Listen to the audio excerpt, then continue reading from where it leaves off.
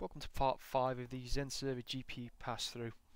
So in this one we'll be looking at the configuration for the particular demonstration we're going to do of the desktop delivery controller and the groups that we've created. Again, the demonstration won't be show you the installation of the desktop delivery controller or storefront, because there's plenty of articles out there that show you how to do this, and this is quite well documented.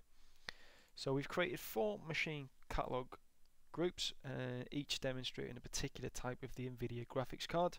So we've got one for the 240, one for the 260, and also one with no GPU pass-through, so we can show you what it is like with and without the pass-through. And again, in the delivery groups, we can see there we've just assigned each of the 4 virtual machines we created in XenCenter to one of the machine catalogs. I mentioned earlier about policies. We've just used a standard policy for now. Obviously, if you join us in 7 or 8 of the GPU pass-through documentation, we will go through optimizing and obviously increasing the performance that you can get out of your GPUs. So once you've done that, when users log on to the web interface, they'll each be presented with a different type of these groups. And if you join me in stage 6, we'll obviously demonstrate the GPU pass-through to you.